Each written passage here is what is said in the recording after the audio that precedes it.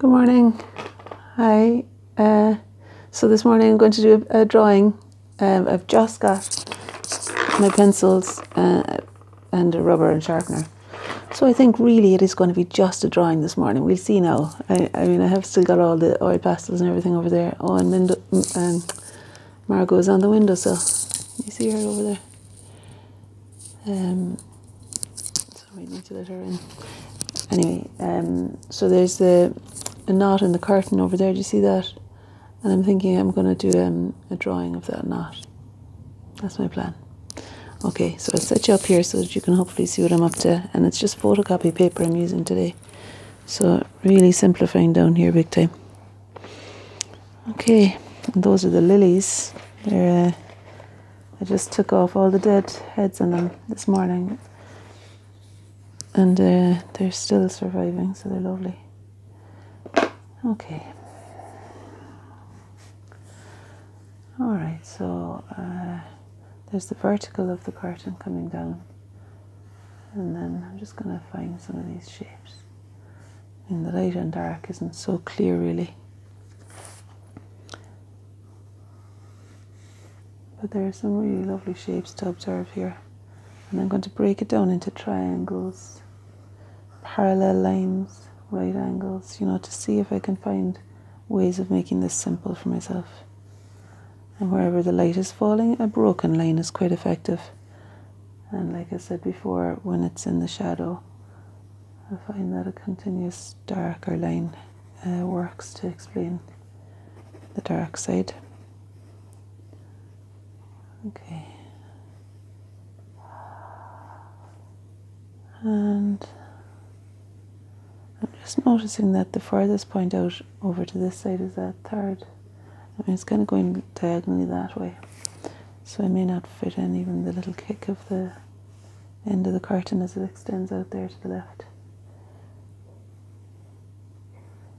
No, don't know if you can actually see anything much there. It's quite dark this morning. I chose not to turn on the main light. When I was doing my yoga, sometimes my neighbours come out and they'd be looking at me kind of, you know, I feel like they might be looking at me, maybe they're not a bit interested, but it's just less conspicuous when I've got the lamp rather than the main light on.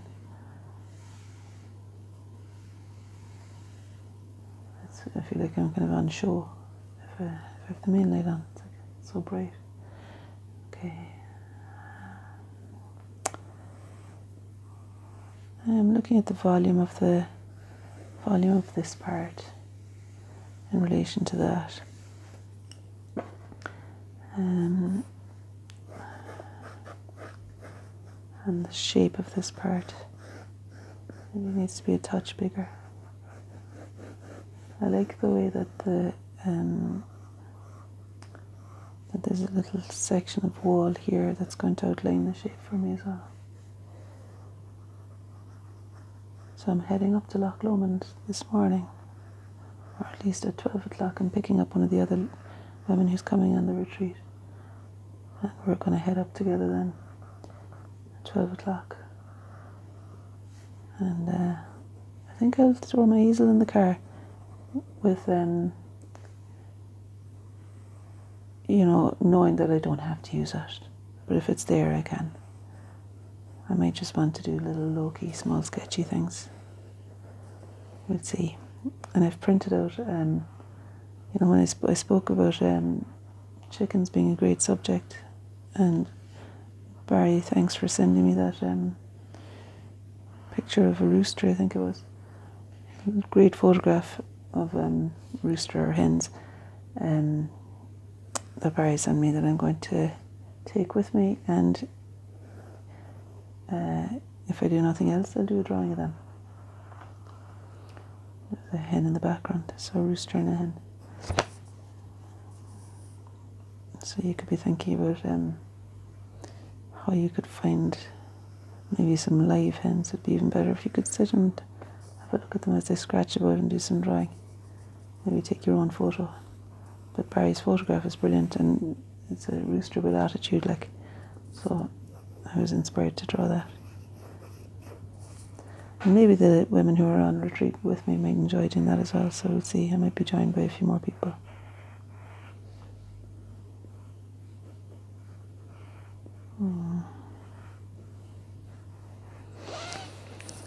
Okay, I don't know if you can see what's going on there. See, I'm just making a start there to find the position of things in relation to each other.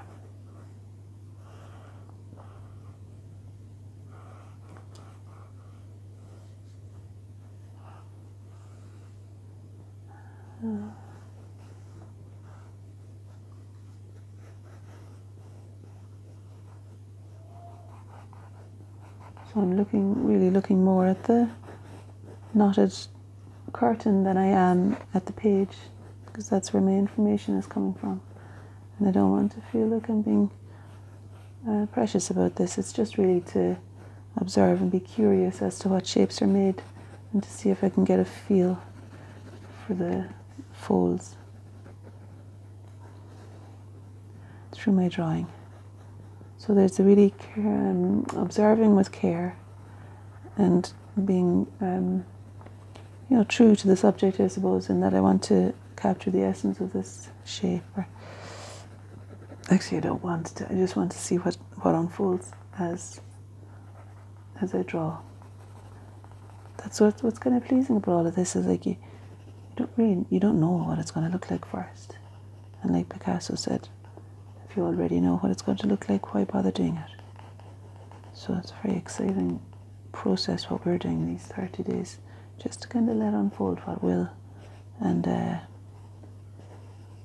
savour the process of it all and the witnessing of it, really. Okay. And appreciate your company, big time.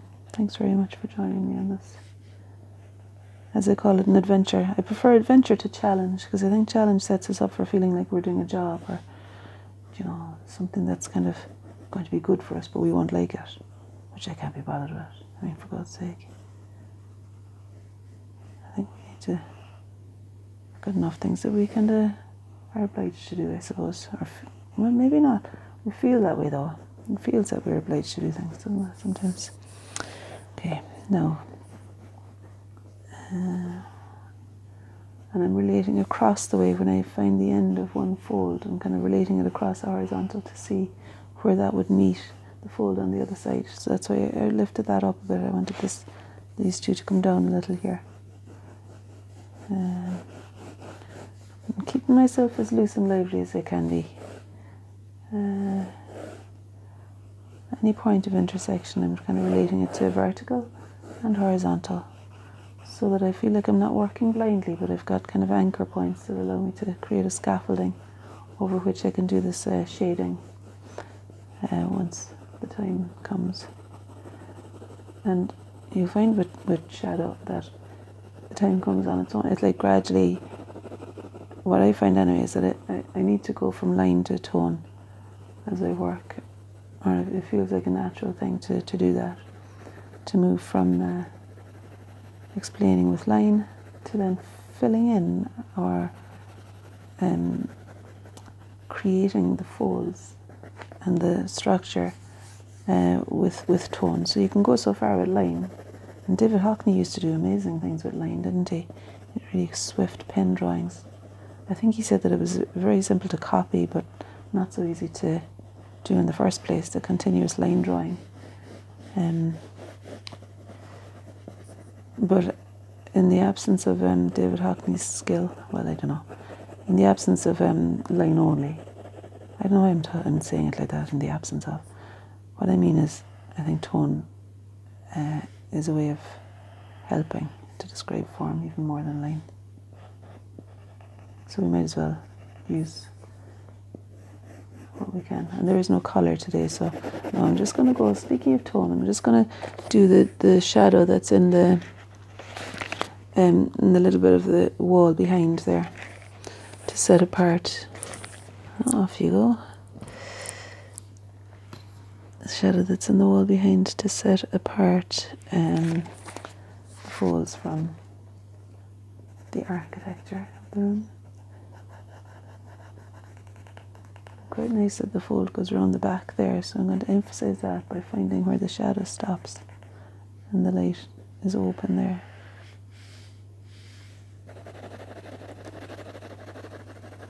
And this is quite a dark shadow here too. I'll go back to that later. I don't want it to supersede every other shadow.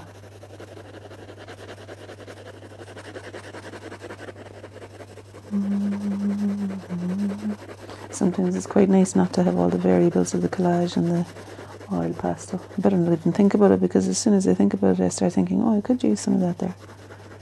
So let's just leave that. And we all have a pencil or a pen, as I say, the back of an envelope that we can work on. And if every day of your 30 days has been using just a pencil and a piece of paper, fair play to you. I take my hat off to you all, really, for managing to keep some level of consistency here, and to forgive yourselves when you don't manage that, because it's all part of the whole thing, isn't it? So yesterday I posted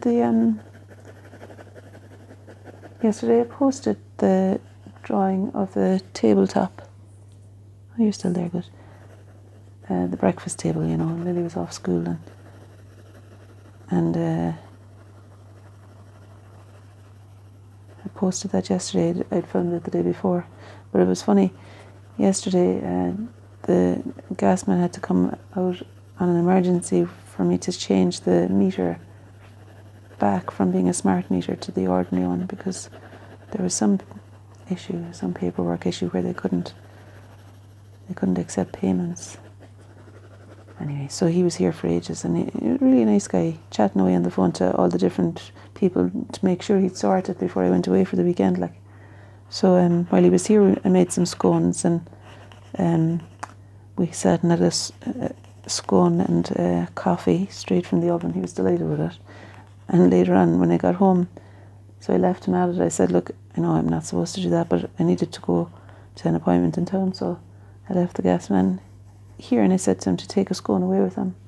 But when I came back, there was just a note beside the scone saying, can you text me the recipe? So I'm going to do that now this morning, because I think he was surprised at how simple it was. And it was my mum who always made it look simple. Throwing scones in the oven was something that she did whenever anybody came to the house. So if there was nothing else, you'd know that we, like with the hens, we had eggs, and there was always flour and milks. So since then, I know that it's a 15-minute job, like, and I never measure anything, so it's kind of hard to text him the recipe, because there is none really. It's just like chuck it in and hope for the best. So, but I'll send it to him. Okay. She said, no, you're still there. You are. Just another few seconds to go now. So I think what I'm going to do next is just the last little bit to fill in that, because I think it's quite nice having something linear, and that little triangle of wall there is a linear contrast to the beautiful organic folds. And if this runs out, this is 30 days apart with Áine. I think this might be day 22 or something like that, but don't take my word for it. Have a look at what it says in the title. All the very best. Enjoy this now. See ya.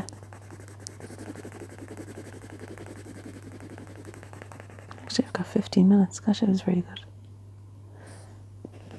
Yeah, and you could fold something that has you could knot something that has a pattern in order to make it even more of a challenge.